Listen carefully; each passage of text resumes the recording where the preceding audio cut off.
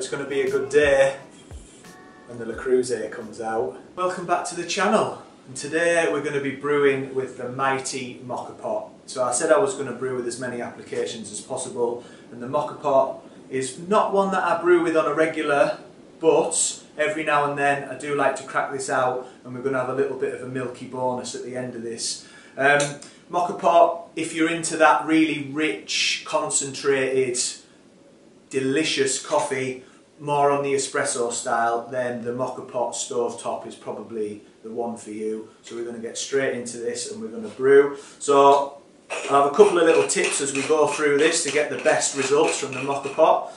Basically all it is pot with a chamber on the top and a filter underneath. You get a metal filter inside and you get a chamber which is going to hold your water. First of all, what we want to do is we want to fill this up with off the boil water. So don't go in with cold water, go in with just off the boiled water. It's going to brew a lot quicker, the extraction's going to be better, and you're not going to get any of those bitter tastes that you don't want from your coffee. So fill it up. You want to fill it up just below the valve on the side. Get that filled. As always, you're going to need delicious coffee. I'm going to go for El Salvador Boscalia. Go for a bit of a Central American coffee, full of nuts, full of chocolate, plummy tones. Perfect, goes perfect with the Moka pot. Then what we want to do is we want to get our coffee. So what I normally do to make this a little bit easier, tear the scales off, and in the little metal filter in the top, you want to pop in the coffee beans into the little metal filter, and that should give you an indication of how much coffee you're going to need to grind. This holds 20 grams, this filter, nice and easy. And what we're going to do is we're going to grind it fresh as always. I'm going to use the Wilfer because the Wilfer has the Moka setting on there, which makes it nice and easy. But for those of you who don't have a Wilfer grinder, you want to grind it not as fine as espresso, a couple of clicks back from espresso, but you still want it to be quite fine because you want to get that luxurious, syrupy sort of style of coffee. And we're going to grind away.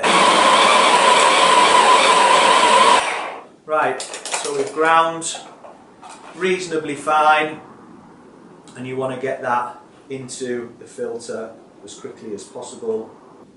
There's no need to tamp this down because the pressure from the water will do the work, so all you want to do is just get your finger and just flatten that down so it's nice and flat. Then take a towel because the bottom's going to be pretty warm, and then screw your top on.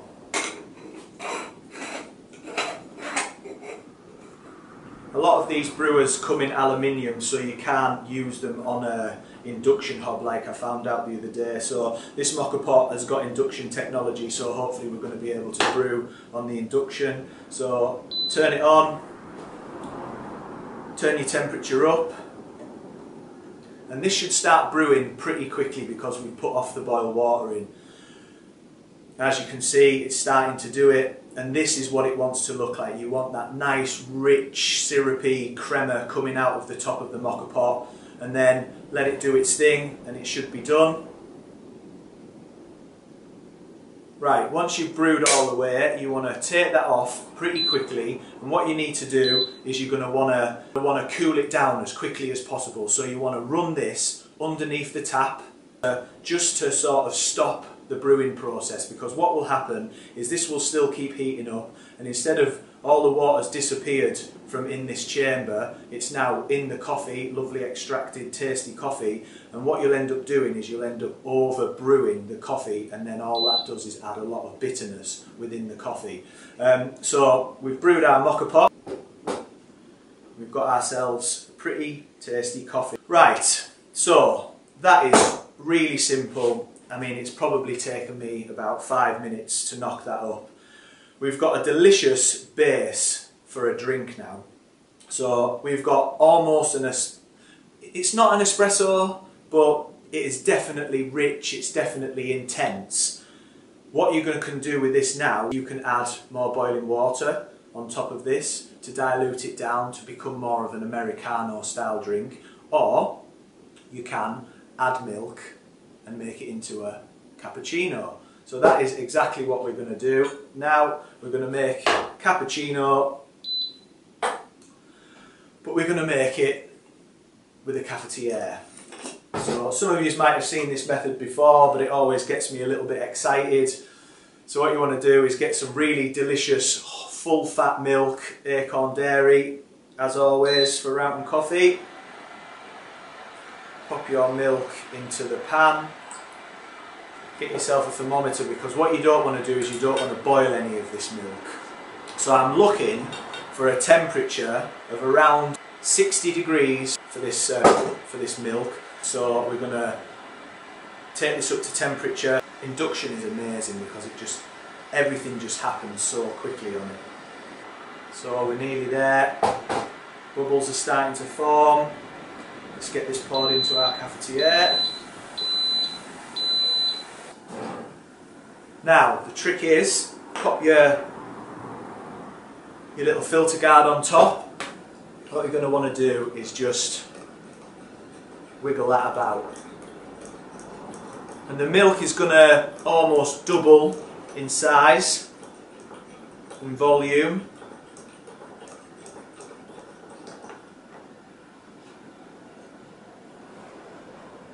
Pour it into your jug of choice.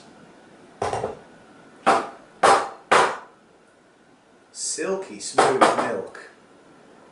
It does amaze me every time just how silky smooth the milk you can get. Get all the air bubbles out as much as you can, and then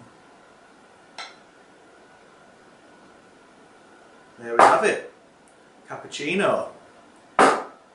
Delicious. And that is how to brew the mighty Moka pot. And that is how to make a cappuccino without an expensive coffee machine. But until next time, stay focused.